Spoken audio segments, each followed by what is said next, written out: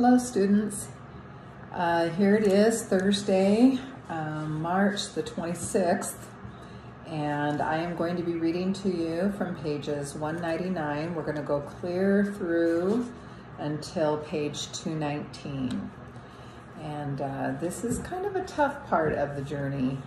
I think that you will be quite surprised with the part that we're reading now, but most of this is taking place in Idaho. Here is Captain Lewis's journal entry for August the 17th, 1805. I slept very little last night, worrying about what I will do if Captain Clark does not arrive today. What could be keeping him? Any number of things, I realize. It is so frustrating to wait here, knowing that with each passing minute, the Shoshones may bolt like frightened deer. They have been raided so many times in recent years, they trust no one. I cannot blame them. According to Cameawait, their numbers have been greatly reduced from disease and starvation as well as war. They have been left with barely enough men of fighting age to defend themselves. I sent Drouillard downriver with an Indian, hoping he can intercept Captain Clark and hurry him along. And I started to realize that not all these words were Captain Lewis's and the dog's point of view. There's also a couple of men who are reading the journal, and this is what they have to say. There's ink spilled over this page, Coulter says. Pass me that canteen. Drouillard hands it over. And then now we're at Seaman's words. Captain Lewis spilled the ink when the brave who had accompanied Drouillard came running into camp, yelling that there were white men in boats coming upriver. Captain Lewis jumped to his feet. He didn't notice the ink he spilled because Chief Cameawait had him in a bear hug. Though Captain Lewis hadn't understood the brave's words, he understood Cameawait's enthusiasm, and it was hard to say which of them was more excited. Captain Lewis could now get horses and perhaps get through the mountains before winter set in. But Cameawait had even more at stake.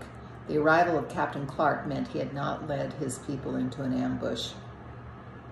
A few minutes later, Captain Clark, Charbonneau, Birdwoman, and Drouillard walked into camp ahead of the men in the canoes. The Shoshones swarmed to Captain Clark. When Chief Cameawait finished hugging him, the chief tied a bunch of seashells in Captain Clark's hair. Then Captain Lewis was finally able to cut through the crowd and reach his friend. The two men embraced, and there were tears in the eyes of both. I stood off to the side to save my paws from getting tromped on. Birdwoman saw me and reached into her pouch for a dead mouse, which I swallowed in one gulp. She hunched down and turned so I could see Pomp. He seemed to have grown a great deal during our short separation. Birdwoman was going to have to make a bigger cradle board to accommodate him soon. He grinned and laughed, and I gave him a wet lick across his brown face. I was about to give another for good measure when Birdwoman squealed in delight, running toward a young Shoshone woman about her age. The woman hugged and cried and laughed and cried and chattered in rapid Shoshone. I was able to understand enough of their conversation to learn that this was Birdwoman's friend, Jumping Fish, the girl who had gotten away the day Birdwoman was captured by the Hidatsas. The other Shoshones were too busy with Captain Clark to notice this reunion. Jumping Fish led Birdwoman away from the crowd. They took Pomp out of the cradle board, and while they talked, I played with him. I was surprised at how much I had missed him. I let him pull my fur and crawl around after me. As we were playing, Charbonneau walked up and told Birdwoman that he had been looking for her. We're ready to parley, and we need you to speak Shoshone for us. We will talk when I finish, Birdwoman said to Jumping Fish. Will you watch my son while I am gone? Everyone was already gathered beneath the awning when Birdwoman arrived with Charbonneau. The large circle of men stopped talking as she approached and sat down next to her husband with her head lowered. Captain Lewis explained that the words would flow from him in English to La Beach, from La Beach to Charbonneau in French, from Charbonneau to Birdwoman in Hidatsa, and from Birdwoman to the chief in Shoshone. Bird Woman looked up and saw Cameawait for the first time. Her eyes got wide and she yelled out, "Ah-ah-hee! Ah-ah-hee!" She jumped to her feet and rushed toward the chief. The captain stared at her in complete shock. Before they could stop her, she was in Cameawait's arms. For the next few minutes, there was a great deal of confusion. Cameawait and Bird Woman were hugging and crying, and the other Shoshones were on their feet, jumping up and down as if they were standing on hot coals. "What the devil is going on, Mr. Charbonneau?" Captain Lewis asked, irritated that the dignity of his parley had been shattered. "Well," Charbonneau struggled to explain. "Well, it seems—" "Spit it out, man." "Chief Cameawait is my wife's brother." "I thought he had been killed in the Hidatsa raid." "Apparently not," Captain Clark said, grinning. "And if Cameawait had any suspicion about our sincerity, this will certainly put an end to it." Cameawait continued hugging his sister. Tears flowed down his face, and several of the Shoshones were now crying along with him. After a time, things settled down enough for the parley to begin, and they talked until after dark. Every once in a while, Bird Woman would be overwhelmed with emotion and begin weeping, but she managed her part of the translation. Cameawait promised to provide the party with as many horses as they needed. He also said that he would lead us to the trail the Indians used to cross the mountains. And here we are back at Lewis's journal. August the 18th, 1805. Captain Clark rode off this morning with 11 men to scout the river and determine if we can ascend it with our canoes. From what we've heard, this now seems doubtful. The rest of the men are in camp with me, making saddles for the horses and preparing for our push over the mountains. Cameawait has promised to take us to the mountains, but not over them, as he has not been that way himself, and he must head to the buffalo grounds soon to gather meat for the winter. Today is my 31st birthday. I fear I have done little with my life to further the happiness of the human race. I view with regret the hours I have spent in indolence, and now wish I had those hours back to spend more wisely. I will endeavor to do better. Coulter shakes his head. Now, isn't that just like the captain? He's led us nearly all the way across the country, discovered dozens of new animals and plants, made friends with hundreds of Indians, and in the process, lost only one man. And he thinks he hasn't done anything with his life? It's a puzzlement, all right, Drouillard says, but I guess that's the way Captain Lewis is. What's he have to say next? Those were the words of the two guys that were reading Captain Lewis's journal after the journey was over. So now we're back to Captain Lewis's journal, August 29th, 1805. We are ready for the mountains. We have 29 horses and the word of old Toby that he will guide us. The possibility of a northwest passage seems to have come to an end with the tremendous mountains we must cross. Captain Clark has returned with the belief that there are no navigable rivers through the mountains, so the primary objective of our journey cannot be fulfilled. This is not a failure on our part, but I am very disappointed, considering the hardships we have endured searching for something that does not exist. Surprisingly, the men seem little bothered by this. Even Captain Clark does not seem overly concerned. His only comment was, "We have solved a 300-year-old mystery. The answer is, there is no Northwest Passage." He laughed heartily as if it were the funniest irony he had ever heard. The only thing that keeps me going and dulls the pain of this disappointment is my concern for the men. I pray the mountains will not take any of them, and that there is ample food on the other side. Old Toby is a frail old man, and I fear he is not strong enough for a journey such as this. Fortunately, his two sons are with him. And now we go back to Stephen's point of view. Beneath old Toby's loose, wrinkled skin was a core of iron that eventually put all the men to shame, but Captain Lewis was right to worry about our crossing. The trails through the foothills leading to the mountains were steep and slippery. There was little food. Horses fell and tumbled down deep ravines, In our first few days, we lost two horses from exhaustion, and another was crippled and had to be shot. When old Toby's sons left to rejoin the Shoshones to hunt buffalo, Captain Lewis nearly begged them to stay. "We cannot," one of them responded through Bird Woman. "We must help with the buffalo." "You can return as soon as we get to the other side of the mountains." "Winter may stop them from returning," old Toby said. "What then?" "We will pay them generously." Old Toby shook his head. "My sons and their families cannot eat your gifts. I am too old to hunt. I will not be missed. I will take you over the mountains alone."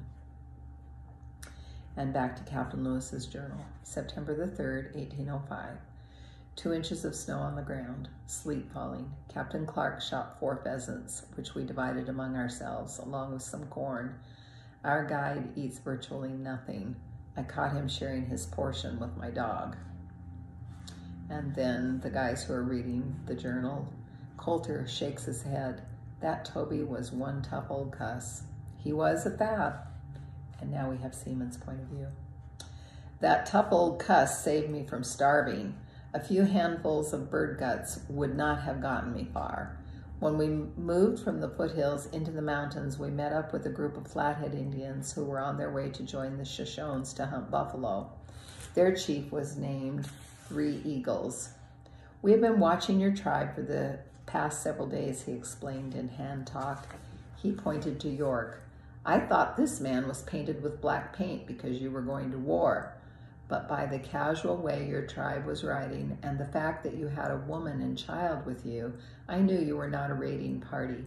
So I decided to greet you as friends." I'm not sure the captains understood how fortunate we were. 3 Eagles had 80 warriors in his camp and could have easily overwhelmed us. Instead, they fed us from their meager supply of food and shared information with the captains about what lay on the west side of the mountains. Captain Lewis tried to trade for food, but 3 Eagles people had none to spare. They did have extra horses, though, and we'd ended up with several of them by the time the Flatheads proceeded downhill and we proceeded up. That evening, the hunters killed only 2 small birds, which we made into a stew with corn. Divided between so many, the meal was hardly worth the bother of cooking. Once again, old Toby shared his small portion with me. Each day we encountered steeper terrain, narrower trails, and dropping temperatures. Food became a distant memory. From Captain Lewis's journal, September the 7th, 1805. Raining, cold. September the 9th, 1805. Arrived at a stream we are calling Traveler's Rest because that is what we intend to do. Juilliard killed a deer and another man an elk. September the 10th, 1805. Sent the men out hunting. Snow on the ground, very cold. Coulter looks at Mountain Dog and grins. "This was about the time I first laid eyes on you." Mountain Dog, he signs. "Course you were a boy then. You've filled out a mite over the years." Mountain Dog smiles back. "I ran away from you," he signs, "like a jackrabbit. I was with Coulter. We were hunting, but most of the animals had moved down to the plains for the winter, so we were not having any luck." Can you tell now that those are words, the ones I just read, from the guys who are reading the journal? And now we go to Seaman's words. "I saw Whitefeather flying through the trees and I barked at him. Coulter got excited. 'What is it? You onto something, see? Let's go get it, boy.' Whitefeather led us up a steep hill. Halfway to the top, I picked up human scent. Not fresh, but not too old either." Coulter sensed my interest. "You're on to it now, see," he said breathlessly. "Let's get that cuss." I hurried ahead. On top of the ridge was a pile of huge round boulders. Sitting cross-legged on the highest boulder was a young boy, maybe 14 or 15 years old, and except for the buffalo robe under his bottom, he was stark naked. The wind was howling up on that ridge, snow blowing everywhere, but that boy looked as cozy as a pup suckling his mother. He had his eyes closed and was quietly singing something in a tongue I had never heard. Whitefeather was standing right in front of him. I sat below the boulder looking up at them, somehow knowing I had stumbled across something I wasn't supposed to disturb. Coulter slipped on an icy spot just as he toppled the ridge and let out a yell. The boy's head snapped up and his eyes locked on mine for a second or two, and he smiled. But the smile disappeared when he saw Coulter coming up behind me.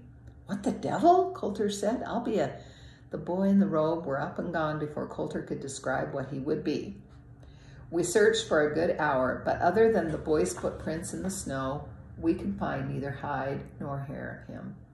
The boy was not the only Indian we saw that day.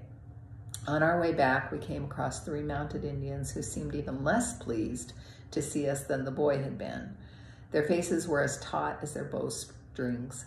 All 3 of them were pointed right at Coulter's heart. "Flatheads," Coulter said, but I could tell they were from a different tribe altogether. "Now, don't get riled," Coulter said, and gave them his most charming grin, which absolutely had no effect on them. Their forearms began to tremble from the strain of the loaded bows. Coulter laid his rifle on the ground. The Indians relaxed their pull, but kept their arrows notched. With very poor hand talk, Coulter attempted to explain who he was and what he was doing on the mountain. The Indians didn't catch all of his meaning, but they understood enough to agree to follow us back to Traveler's Rest. The captain smoked the pipe with the Indians and learned they were from the Nez Perce tribe, or the Nimipu, as they called themselves, meaning the people. The Nez Perce explained to the captains they were after a band of Shoshones who had stolen 23 of their best horses from their village on the west side of the mountain. Captain Lewis fed them, then asked if they would lead us to their village. He was still doubtful that old Toby was up to the task. The Nez Perce braves discussed the possibility among themselves, then signed to Drouillard that they had to pursue the thieves who stole their horses, and they could not delay. "Sorry, Captain," Drouillard said. "We have to convince at least one of them to take us over, Drouillard. I don't think that old Toby is up to the task. Ask them again. Tell them we'll give them gifts when we reach their land safely." Drouillard tried again. Finally, one of the braves said he would guide us, but he seemed to agree more out of politeness than desire. September the 11th, 1805. No meat taken today. The Nez Perce, who agreed yesterday to guide us over the mountains, was gone this morning, and he has not returned. So we are still relying on old Toby to take us across. This now is Seaman's words.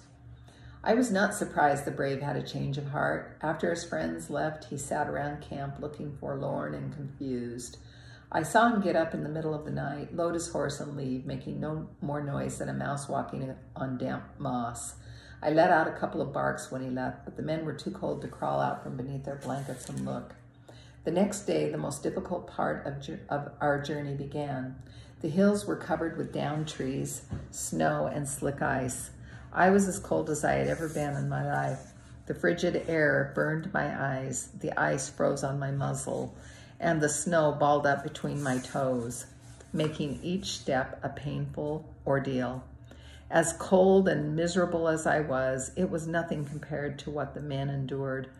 Swathed in blankets and furs, they plodded ahead in hungry silence, knowing if they stopped moving, the cold would consume them.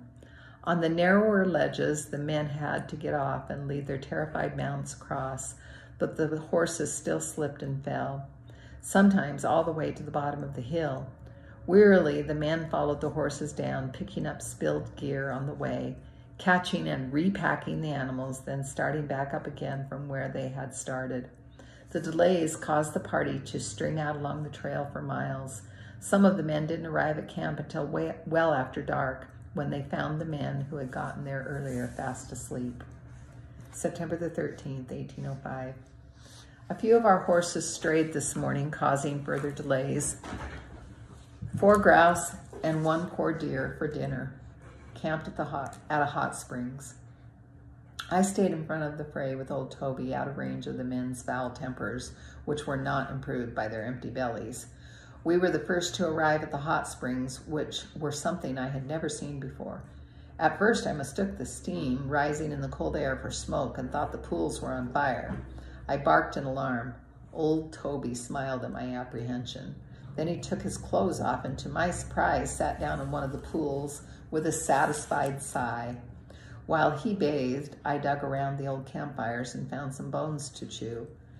When I had harvested everything I could find, I joined Old Toby in the pool. And that's when the first men stumbled into camp and found us. They were too tired to take their clothes off and partake of the soothing water, but a few of them managed the strength to shed their moccasins and soak their swollen feet. September the 14th, 1805.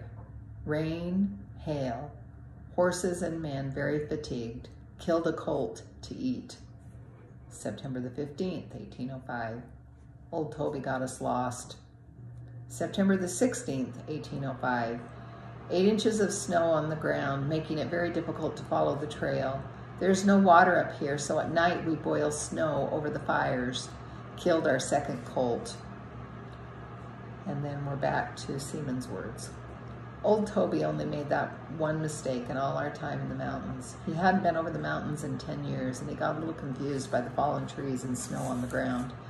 He didn't discover his mistake until we had gone 4 miles, and then compensated for it by leading us up an incredibly steep, tree-strewn hillside to the top of a high ridge, with the men grumbling all the way. "Looks different now," was his only comment when Captain Lewis asked him why he had led us astray. The next afternoon, I joined Captain Clark and Coulter as they forged ahead of the main party to find a good campsite and start the fires. As they brushed against the trees on the narrow trail, small, icy avalanches tumbled onto their heads and down the necks of their shirts. By the time we found a likely site, both men were nearly frozen. It was a wonder they could get the fires started with their numb hands. "We have to get off this mountain," Captain Clark said through chattering teeth. A few hours later, the men began to straggle in, looking as grim and haggard as I had ever seen them. They squatted around the fires in wooden silence, watching steam rise from each other's buckskins. Captain Clark killed the second colt and started the red flesh roasting. The next day and night were much the same. The men grew weaker with every passing hour. The horses' legs trembled from lack of food, from strain, and from terror at the dizzying heights along the narrow, slippery trails. Several fell, smashing the fragile loads as they tumbled down the steep embankments. The men killed the last colt. "We can't continue like this," Captain Clark said. "We'll never make it to the other side." Captain Lewis looked around the camp at the men and nodded. "What do you suggest?" "I don't like to split up, but I think one of us should go ahead with our best hunters. Try to reach the west side, where there must be more game, or at least Indians we can buy food from." Captain Lewis nodded wearily. "I'll stay back." "We'll travel light. I'll try to get food back up to you as soon as I can." The captain looked at the men again. "You had better, old friend, or we won't need it." So that's the end of our reading for today. I want you to go ahead and make a prediction.